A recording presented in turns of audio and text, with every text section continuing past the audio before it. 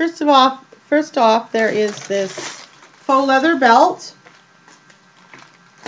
and it's feels like leather, but it's just rubber or plastic. It's from a company called Good Works Make a Difference.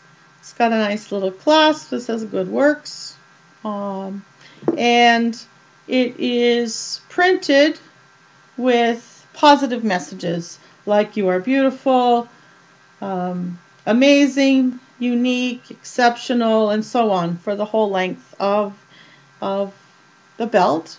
So there's a very wearable belt that a young person would probably appreciate. Next, there was this leaf cutout cuff, silver tone. Just needs a little polish, and very wearable condition, and nice and lightweight, quite comfortable, not precious metal, but a very wearable bracelet. There was a wooden bead necklace. This is a triple strand necklace with these unusual wrapped beads, and it's just on a nice fiber cord with a button closure.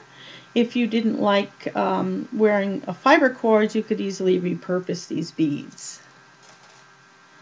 There was a statement necklace in silver tone. It's just pressed metal. And these diamond shapes in the circles, or sorry, triangle shapes in the circles. Lobster claw clasp. It's lightweight, so very wearable, in excellent condition, not marked in any way. There were some other bangles. This heavy, thick silver tone bangle.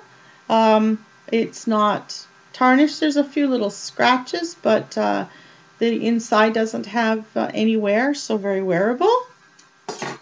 A silver tone dot dash design. It's a little bent out of shape, so it needs to be put on a mandrel and put back into a circle. But again, very wearable, not precious metal. And this gold tone with sort of a copper interior where the color has worn off, but very wearable. Nice textured gold tone bracelet with X's and dots in the pattern. Then there were necklaces. This is a 3-strand necklace that keeps tangling on itself, so I won't spend the time to untangle it totally. But you can see there's blue dyed shells, there's plastic pearls and plastic rondelles. I think they're plastic metal looking beads, and some very lightweight filigree diamonds.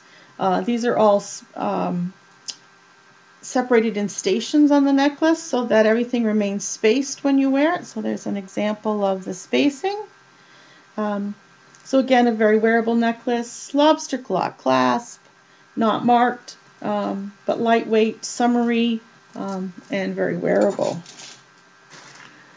There, I thought I'd show you this lovely belt buckle in the shape of shells. Nothing wrong with it, just needs the belt attached to it. Hate to judge a piece of jewelry by how finicky it is to untangle, but I have to admit with this piece I have been judging. This is a 3-strand necklace, lobster claw clasp, lightweight, not precious metal, not marked in any way. But it has this lovely Aurora Borealis smoked crystal on the bottom, a ball with a rhinestone, a feather, a swallow, and a gray round faceted crystal. And these all hang in different places on the 3 strands. Unfortunately, as you can see, I still haven't got all the tangles out of it, but another very wearable necklace and a nice piece to find in a jewelry bag. Part of the issue with this jewelry bag is that there were 6 magnetic pieces, strongly magnetic pieces. Here's the first. Hematite bracelet, heavy bracelet with an amethyst stone, round stone in the center, The beads are magnetized, and the clasp is a strong magnet. So this was tangling everything in the bag. So that's the first magnetic piece. The second magnetic piece is this rather stretched out hematite bracelet, again magnetized. I'm not sure what the value is in having these magnetized pieces. I don't know if there's some sort of health-related benefit to wearing a magnetized bracelet, but there seems to be an awful lot of magnetic things out there. This is the cord is starting to break, so these are really suitable for just repurposing, taking off the cord and doing something new with them. Then there were 4 other magnetic necklace cum bracelets. These are these single strand pieces that have magnetic beads in them, usually hematite. So in this case it's these hematite sections. And the rest of it's all plastic bicones, plastic eye beads, plastic little silver tone beads. This can be lined up and wrapped as a bracelet, as a necklace, and because it's magnetic, it sticks to itself and makes whatever piece of jewelry you want. This one's very lightweight. Might be worth saving the hematite beads, but I do have quite a few of them, so I would probably give this to someone who would like to wear it. A second one in a similar vein is this one. You can see it's all quite neutral colors. There's sort of a purpley pink plastic bicones, silver tone spacers, the magnetic hematite beads. Make a nice bracelet. This one's a shorter than the other one that I just showed you, so probably just a 2-strand bead bracelet that you would make from it. So that's 4 magnetic pieces. There's this magnetic piece again. It has hematite pieces. It has metal beads, these metal oval beads, glass squares, and then I'm not sure if the little silver spacers are metal. Haven't really checked them. But again, a 5th magnetic piece to wear as a necklace or a bracelet. This one's not quite as smooth in the way it sits. I'm not sure why. And here's the last one, a nice black and white magnetic necklace bracelet. Faux pearls, plastic, black bicones. I think these are plastic, silver tone beads, and then the nice faceted, again, hematite beads. So these 3 all have the same design of hematite beads in them, just very different designs of necklaces. And then this has just plain hexagon shaped hematite beads. Here are some of the bracelets that I found in that 3-pound jewelry bag from Value Village. The first bracelet is an expandable bracelet, vintage, well worn on the inside, and it's missing a fair number of its rhinestones. It has Aurora Borealis, sort of champagne or almost peach colored round rhinestones and flat navettes. And unfortunately, depending on how you knock it, the navettes just pop out. Of course, I can't illustrate here, but as easily as it was happening before.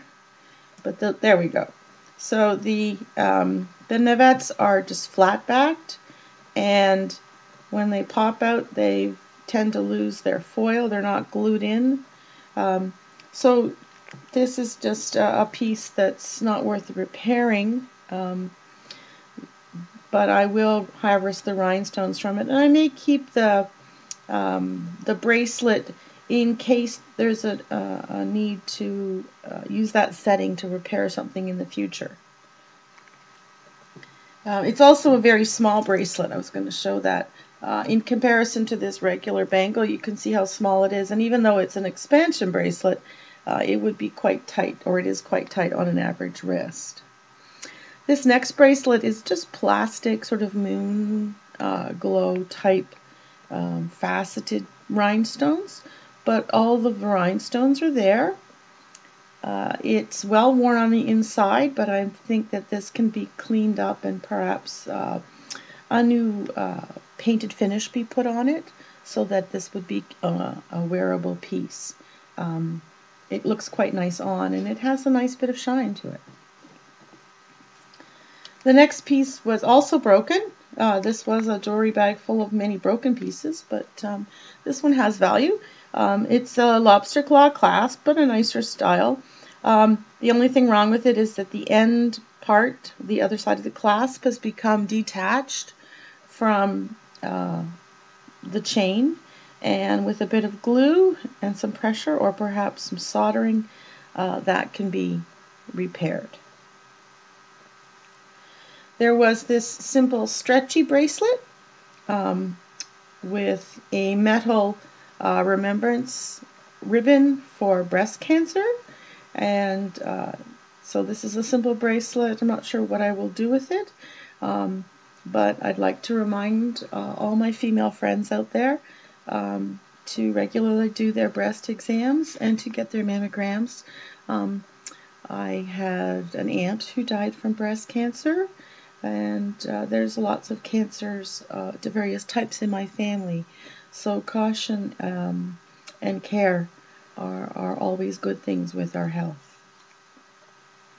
Then there was this plastic stretchy bracelet, and this is, I would say, just a kid's bracelet. It totally is plastic, even though it looks like metal.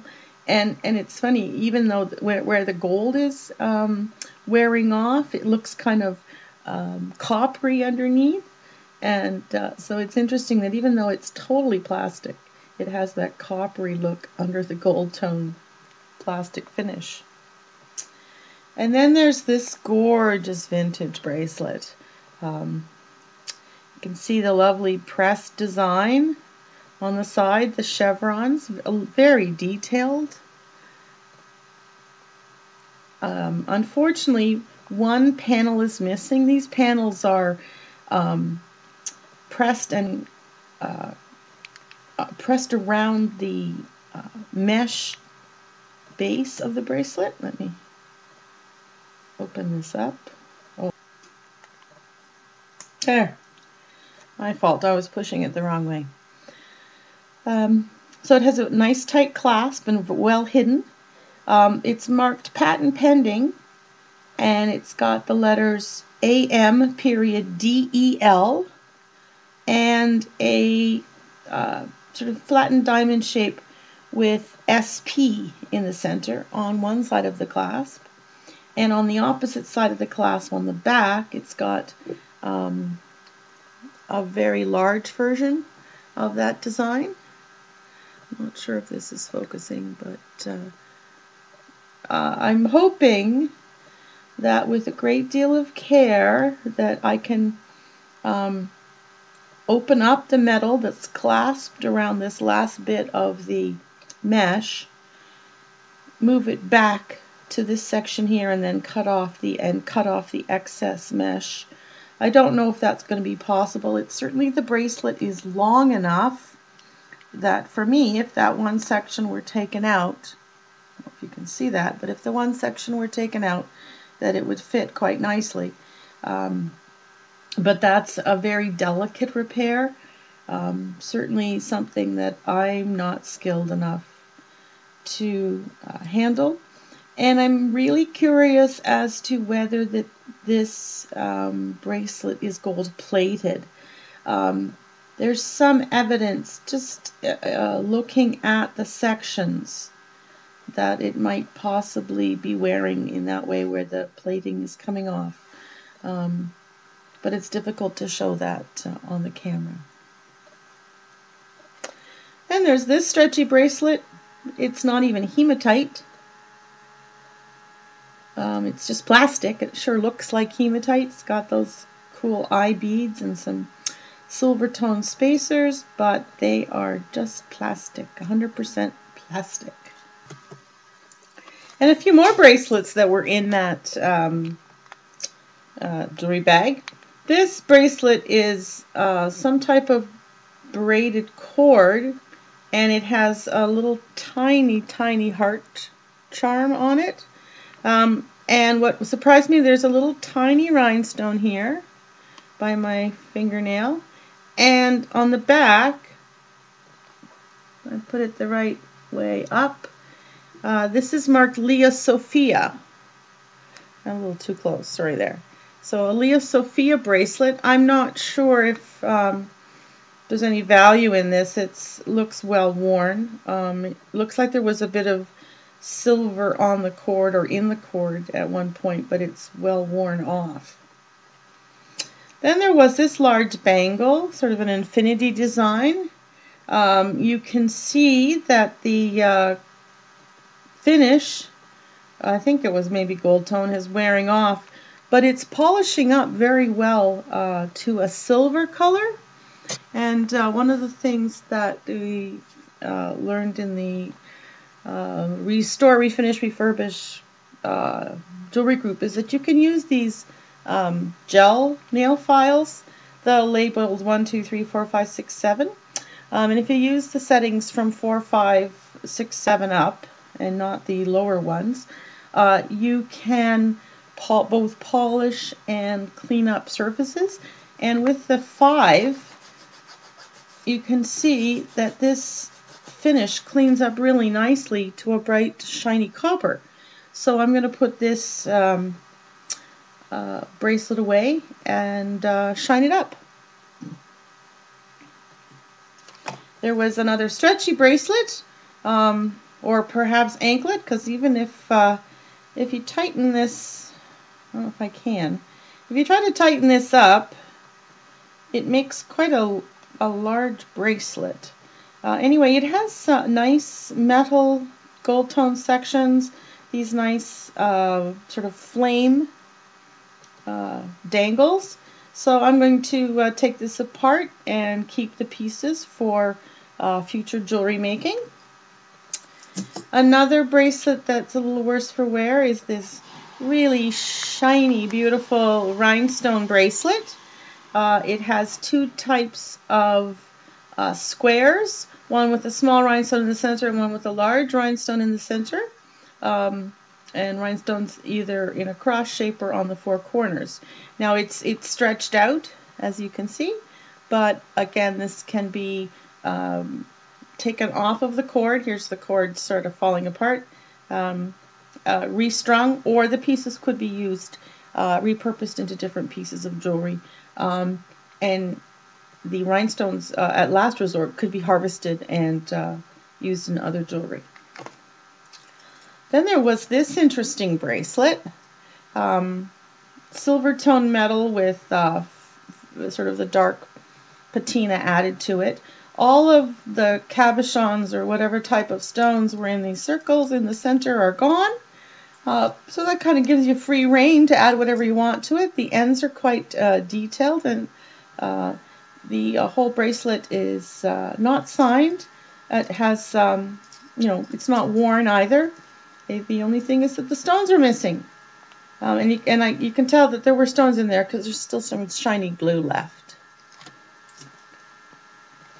And I think that's about it for the bracelets. In terms of necklaces, there were quite a few necklaces in this bag. Broken necklaces, tangled necklaces. You've already seen all of the magnetic pieces that were helping to tangle up the necklaces. This necklace is broken, but it's really just needs to have this little silver chain put back on this end. It fell off of the jump ring. This has got a lobster claw clasp, and it's a multi-chain necklace.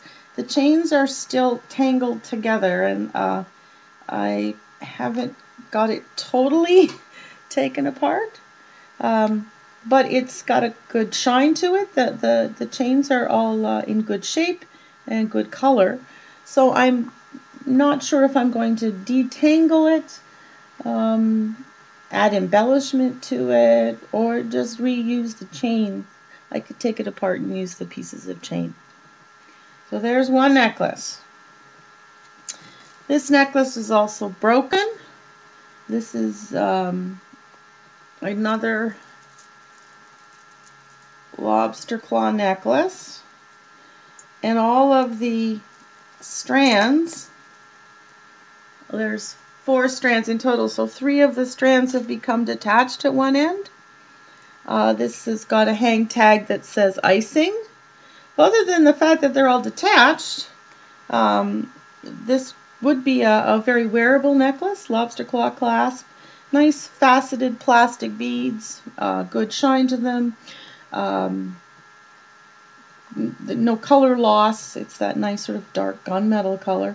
So it is possible to relink these tiny chains if you have the patience.